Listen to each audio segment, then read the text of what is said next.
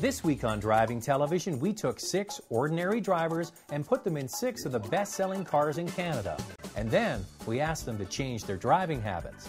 They were instructed to drive the posted speed limit as smoothly as possible, avoid short trips when the engine was cold, refrain from idling the engine, and make sure their vehicle was properly maintained. After 2 weeks, only 1 car achieved the Transport Canada fuel ratings, the Ford Escape, and 1 beat them, the Volkswagen TDI.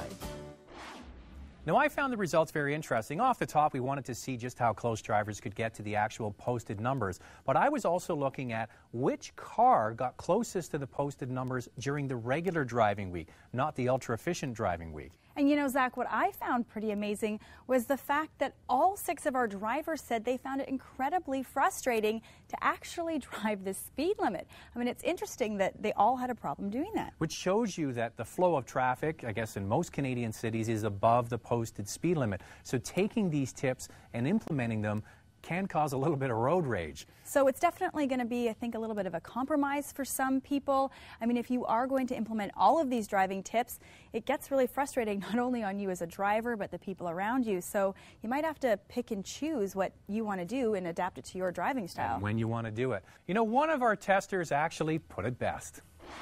You know, if I drove like this all the time, I'd save a ton of money. Because it's so boring, I'd probably take transit instead. Driving Television is brought to you by Driving.ca.